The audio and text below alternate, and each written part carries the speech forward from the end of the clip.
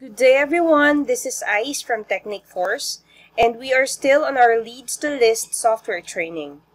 We are now going to have a quick discussion about what are we going to see on the Leads2list application dashboard. So we are now on our Leads2list dashboard, and you will see a bunch of information here. It is more of a preview of your page and campaign's current activity. So on the top portion of the dashboard page, you will see 4 different boxes. In these boxes, here are what we have. First box contains the number of total leads in our Leads2list. This has been broken down to monthly, weekly, and daily results. So on this box, you will see the current or the total leads in the current month, leads in the current week, and the total leads on a daily basis or for today's date.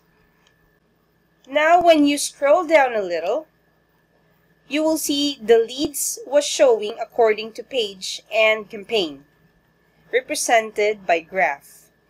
And you can also hover the mouse over the dot for each entry to reveal the exact number of leads it has produced.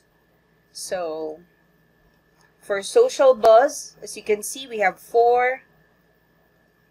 And for the campaign, we have send lane, we have 1 lead. We also have 1 lead for drip and 2 for MailChimp. This is actually a great way to easily track down your campaigns and pages lead generation activities.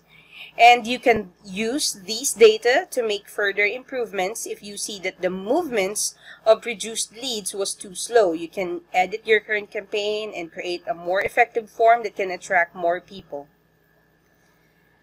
Now on the bottom part of the page, you will have the campaign's statistics.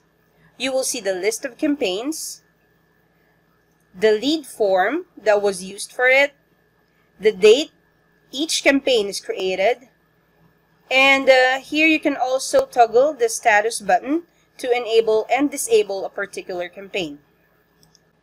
So that's about it for today's lesson. Thank you for watching.